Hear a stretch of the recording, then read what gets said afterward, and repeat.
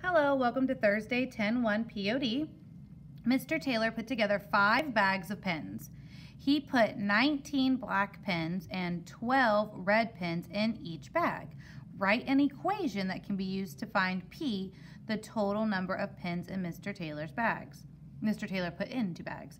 So first off, we know we want to write an equation, and we know we're going to start with P. So what does our P mean? It's the total number of pens. So we know we had 5 bags. It says that there.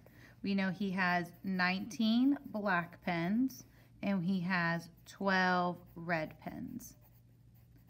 So how much did he put into one bag? Well, I'm going to draw a picture. So in this one bag, he put 19 black pens and he put 12 red pens. And then in this bag, he put 19 black pens and 12 red pens. Same with this bag.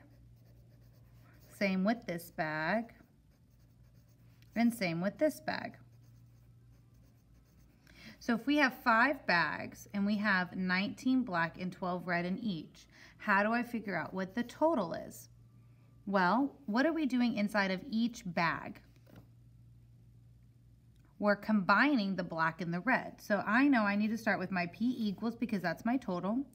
And I know I want to add my 19 and my 12. And remember, when that's the first thing we want to do, we put parentheses around it. It helps remind us that that's the first piece that we want to do.